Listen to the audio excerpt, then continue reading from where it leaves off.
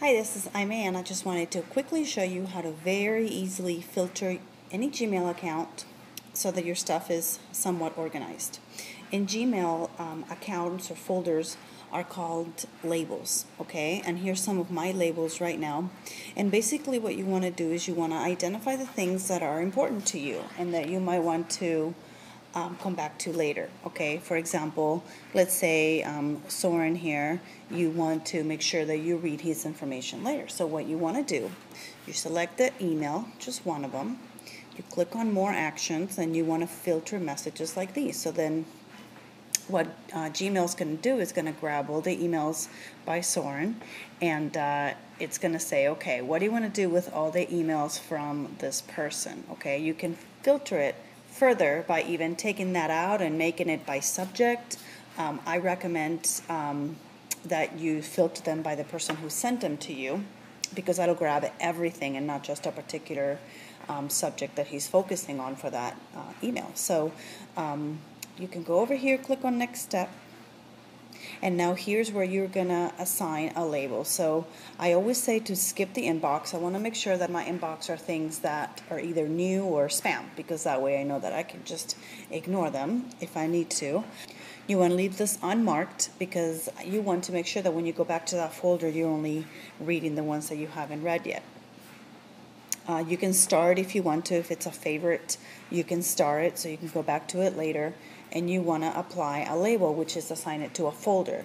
And to apply a label, I'm going to create a new one because I don't have one for Soren yet. And you can give it whatever name you want. I'm just going to give it his name.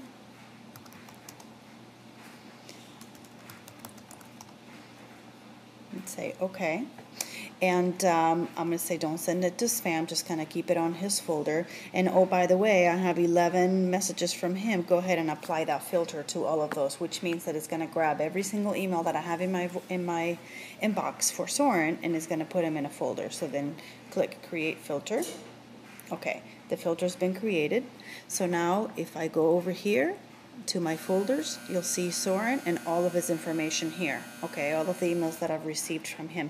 You can do that with every email that is important to you, with every newsletter. For example, if you've signed up to receive my newsletters, the first newsletter that you receive from me, you can apply a filter by my name. Everything that comes in from me, you can put it in a folder.